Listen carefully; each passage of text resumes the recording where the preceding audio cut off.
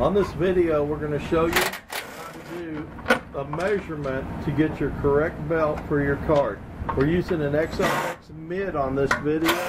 It may or may not match yours, so we're going to show you what you're going to look for.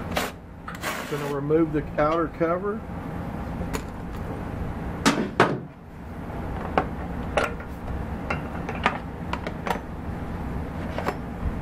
Now the first measurement we're going to take on this is we're going to measure from the center line of the crankshaft to the center line of the jack shaft.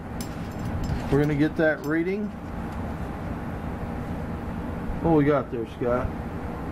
6 5/8. So this cart is 6 5/8 from center line to center line. That's the first measurement we're going to need. The second measurement we're going to need is across your driven pulley from side to side. And we'll just go straight across with our tape measure. 90% of them are either going to be 6-inch or 7-inch. 6. And we have a 6-inch pulley. Then what we're going to look for, we're going to go over here on the table and show you, but the back plate on this cart is flat. The front plate that runs against your belt is a tapered. It's called asymmetrical.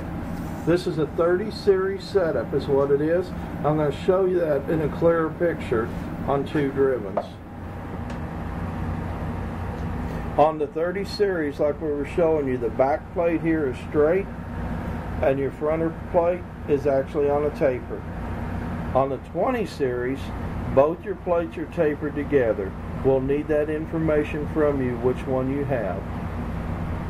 And that's what we need to get you the correct belt for your kart. And you can call us at 866-846-5278, and anybody there can help you get this correct belt. Thank you.